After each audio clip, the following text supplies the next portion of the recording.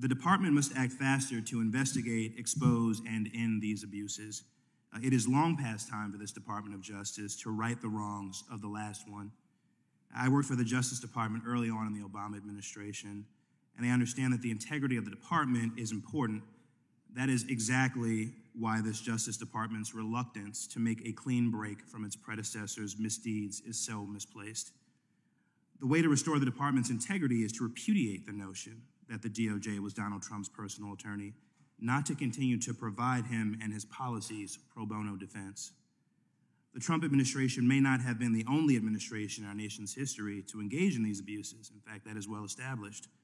But it must be the last. And so I look forward to working with everyone on a bipartisan basis for bipartisan legislative solutions to the challenges that we face.